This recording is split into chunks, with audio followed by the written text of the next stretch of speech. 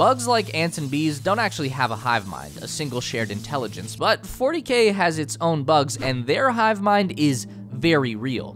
When observed, Tyranids have been seen to act with perfect coordination, and the powerful ultramarine psyker Vero Tigurius interfaced with the vast Tyranid intelligence, which almost killed him, but he discovered the hive mind seems to be made of trillions of minds working together, each creature acting like a single cell in a larger organism. We also know that the hive mind has an area of effect, blotting out all psychic powers like a shadow in the warp, and shielding the Nids from detection.